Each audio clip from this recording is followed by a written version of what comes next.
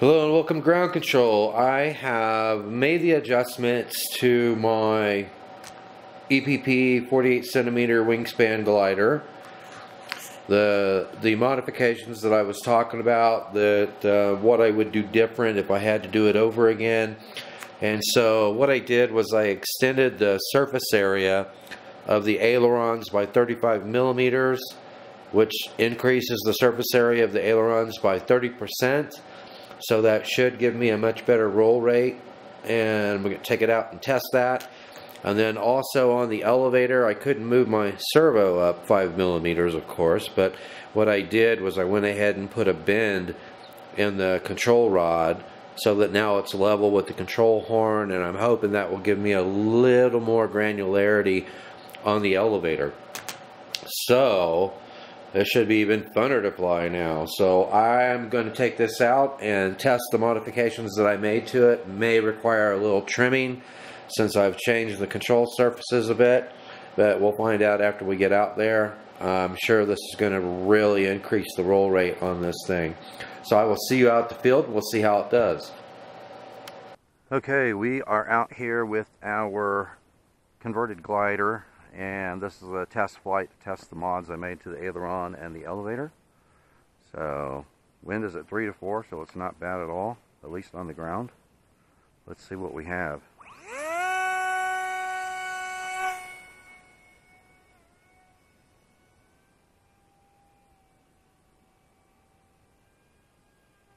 Oh yeah, definitely definitely increased the aileron. I may have to tone those down a little bit.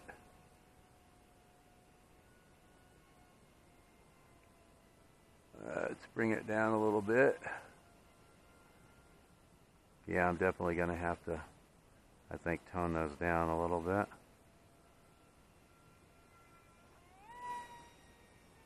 Oh yeah, definitely increased the roll rate, guys.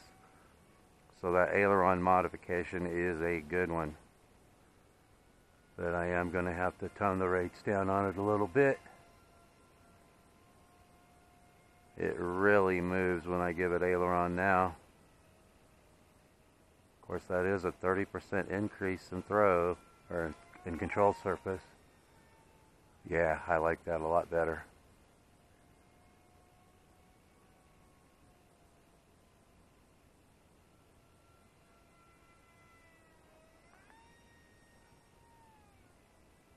Alright, still have plenty of elevator. Good. It looks like I'm going to have to adjust the elevator downward a little bit if it wants to climb.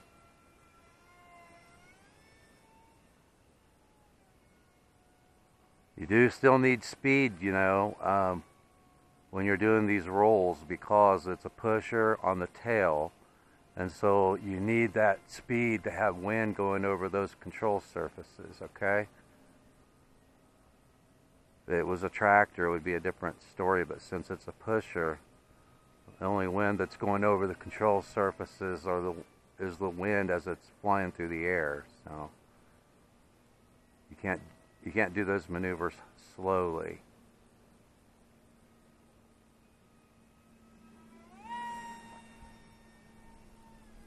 Yeah, that's awesome. But it is going to require a little bit of trim work.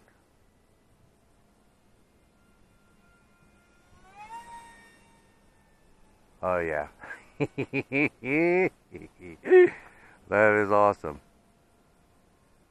I am very happy with the responsiveness on the ailerons now.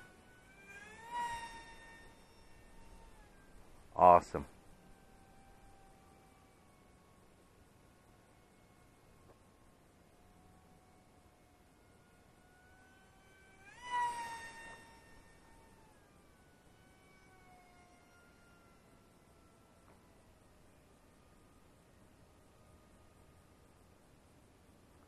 Let's try split S with it now.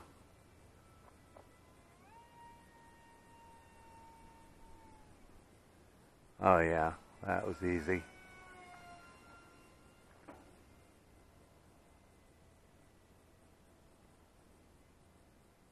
That was easy.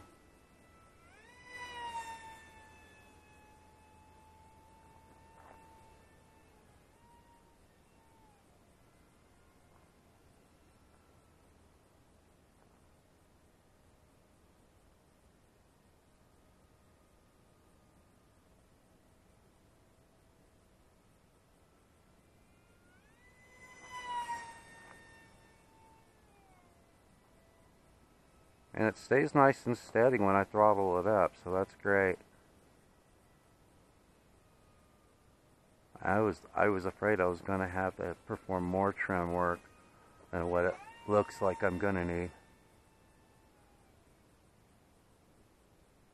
How's that for a stall?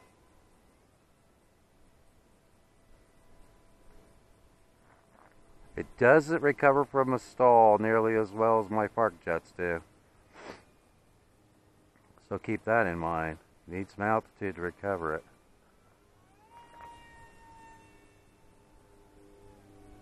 But split S's work great now. So split S's and rolls.